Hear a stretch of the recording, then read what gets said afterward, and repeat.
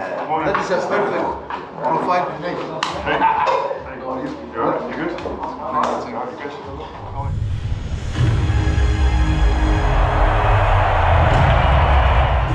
As it stands, Spain are going home and Japan, Costa Rica are going through. Alright, let's just finish here. England are going to win the World Cup. I'll say it here. Okay, I'm out. When he start talking no sense, that's when it's time to go.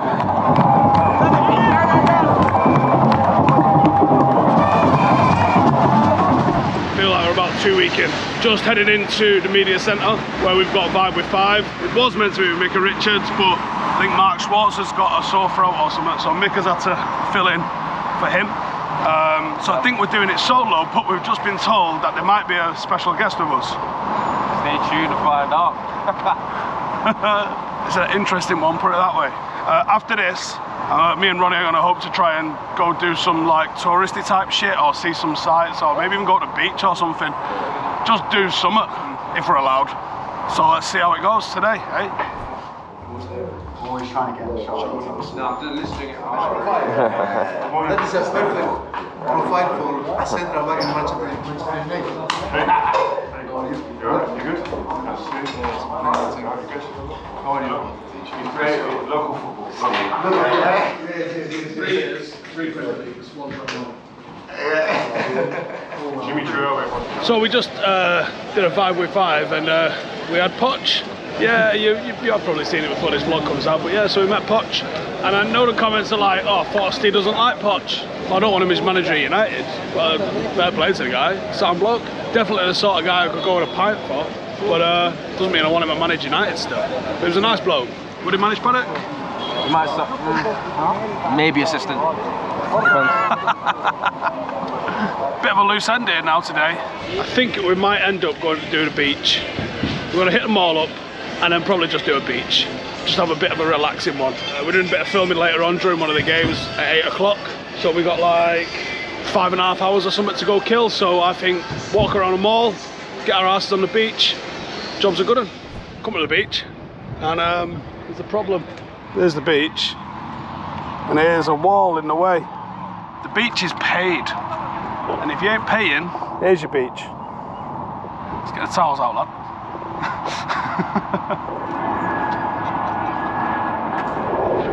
That's saltwater. Yeah, there's another beach over there. There's a sea running. I've just managed at 7:27 sorted out tickets for Germany against Costa Rica. Now this is another one of those groups where absolutely anything can happen and all 4 teams can either go through or not go through. That's madness. And actually I'm going to a game where I'm unashamedly wanting one of the teams to win. It's quite a refreshing feeling. I think this Germany team's shit the bed in a bit of a way, but I think there's enough talent in the team that they're going to smash Costa Rica, and then it's just, can Spain do them a favour? I'm excited for this one. Should be a cracker of a game. This is a weird experience. I've just had 2 German guys come up to me and start speaking in German, which I wasn't actually mentally prepared for. Maybe I should have been, maybe that's on me. I do have like quite light hair and I do have blue eyes, and I'm wearing a Germany shirt at a Germany game. So is it a wild assumption to think that people would come up to me and speak to me in German? Luckily, I know a 9 Sprechen Sie Deutsch, and then the guy just flipped into like perfect English. It's actually embarrassing how few English people can speak other languages, isn't it? We're fucking well shit.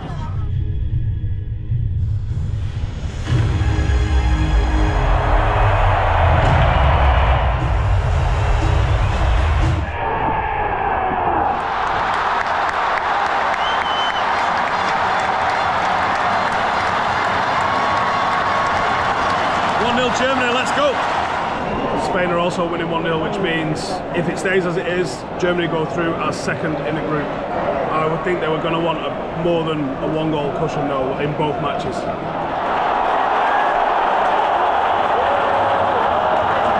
Hey, this group is mad. Japan are beating Spain and it's 1-0 here. I have no idea how this has happened. I'm not sure what the permutations are for the group now, but it don't look good for Germany in the slightest.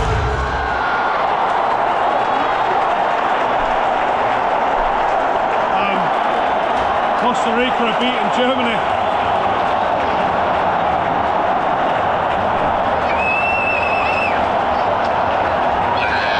Wowzers.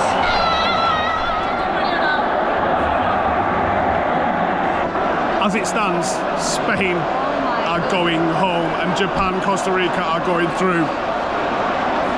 Do you know what? We're going to lose this. In the next World Cup with 48 teams and it's 3 teams per group and 2 out of the 3 go through, you're going to lose this last day chaos like this. And that is a big, big, big mistake. Big mistake.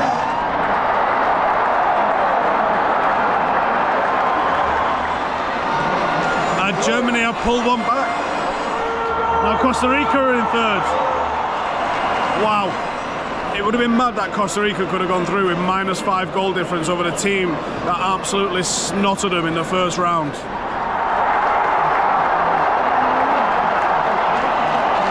I think it was Kai Havertz has just made it 3-2 to Germany. But I think the result in the other game doesn't help them. Okay, we haven't really covered this in any of the vlogs as yet so far, but I think it's obviously worth talking about. I'm off to Dubai again, and I'm meeting Patrice Evra, and it's cool. There's no 2 ways around it. It's well cool. Paddy's one of my favourite players. For those who don't know, I actually used to work with Paddy a few years ago when he was first getting started on his social media and the Positive Monday type of stuff. So it's been cool to sort of hang out with him, and a couple of people have sort of been asking on the lives that I've been doing while I've been over in Qatar, you know, what's Evra like? And honestly, he is literally everything that you think he will be like. He is serious, he is sarcastic, he is a joker, he is funny, but he's real. And it's a real treat. You know, amongst all of the awesome opportunities that we've had over the World Cup, hanging out with different people, I'd never want to normalise hanging out with Rio. I never want to normalise hanging out with Patrice Evra. These are guys that I watched at Old Trafford, loved at Old Trafford, watched them win things, watched them deliver some of the biggest dreams a United fan could ask for. I don't ever want to normalise how I've gone from writing on a blog to making YouTube videos on an iPhone in my loft to the fact that I'm out here covering a World Cup for a YouTube channel. And I wish I could tell you the things that we're about to go and do, because the next Euros and the World Cup, we're going to make a massive, massive splash. What did you say, Rio? You see me? I'll see you in the quarterfinals. France versus England, 100%. You got this thing? You know, this guy is crazy. I think he's right though. Oh my God. How confident are you Senegal are going through? Look, I'm too confident. I'm like 20% confident Senegal gonna go through, but those 20% are enough. You know what I mean? I'm 80% I would say England gonna beat Senegal, but those 20%, everything can happen. Alright, let's just finish here. England are gonna win the World Cup. I'll say it here. Okay, I'm out. When he start talking no sense, that's when it's time to go.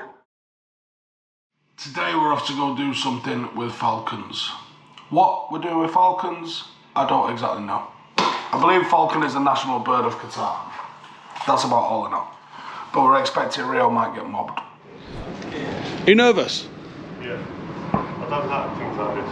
I don't like animals and I like just about like dogs. What's the worst case scenario? What could it do you reckon? Big claws, isn't it? Rabbits. Fucking big claws. Big claw, imagine the big claw in your nose. How did Paddock get on? 1-3-1. Because you weren't there. Alrighty, it's time to go. Managed to score tickets for England, Senegal. Might have got tickets for tomorrow as well. That's a fucking bonus. So, time to go back to what seems like this has been game number 5 that I've been to. But I've only been to 3 stadiums. 3 times at this one stadium, and it's the worst stadium to get to because it's the one that's in the middle of fucking nowhere that you have to get a driver to get you to. Not complaining, just saying. Couldn't get a Senegal shirt. Thought I'd boil a bit of piss if I did. But hoping Marcus Rashford plays and hoping he plays well. So there is that. Oh, we've had the team news. You know the lad that scored twice last week? Yeah, he's not playing. Southgate's absolutely fucking balls it up, hasn't he? Again, already. I mean, it might work for him. It probably will work for him because Senegal are gash. But it just shows what he's all about, isn't it?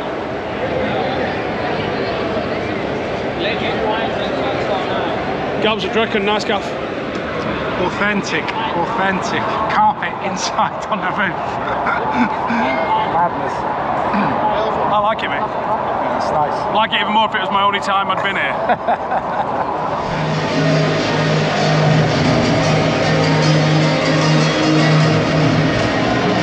Wait, score, Joel. Listen, man, I want to see England do well, but the way Southgate has set up, I wouldn't be surprised if it goes to extra time or penalties or something like that. When he puts Henderson on, you know that he's just trying to panic stations, worrying about that midfield straight away. Ash, What score? 3-1 England. Sounds ambitious. Fucking 0-0 all over it.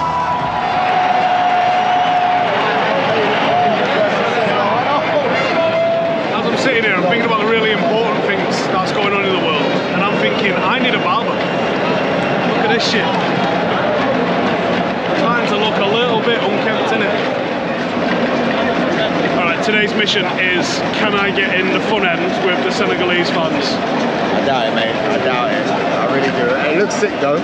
They're dancing the whole game, celebrating, and Steve is definitely contemplating jumping in there. I'm not contemplating it, I'm just thinking about the metrics and the logistics of how to do it. We have got the media card, but Tom got foot off on the media card. I'm not even sure this stadium you can get all the way around. Okay, you know the drill. We're going to try and get in the fun end. Let's see what we can find. Let's see what we can do.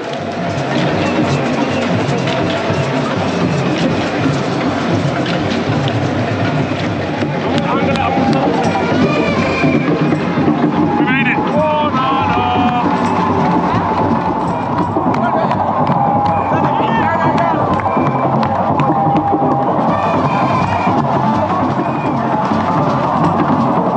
Oh, now we can have it.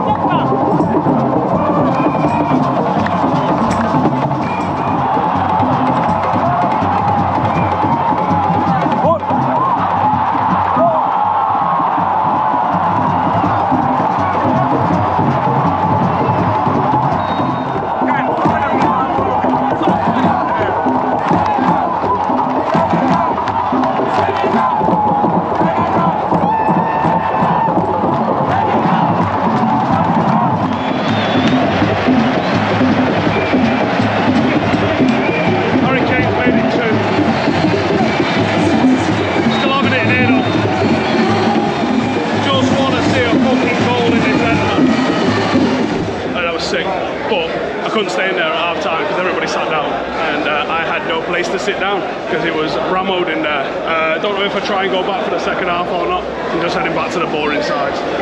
Here's the bottom line, right? I fucking enjoy football, and I'm not gonna fucking sit there. I don't enjoy it as much if I'm sat down.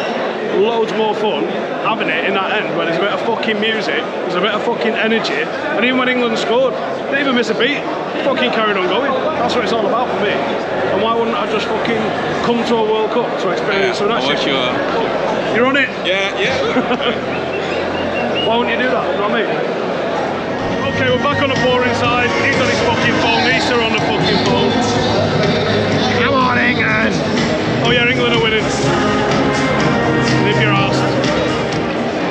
Right, he's brought Marcus on, but he's brought him on right wing, so we might as well not have fucking bothered. I don't know how he manages to suck the fun out of what could be a really fun England side to watch. Full-time England are through after winning 3-0. Vive la fucking France.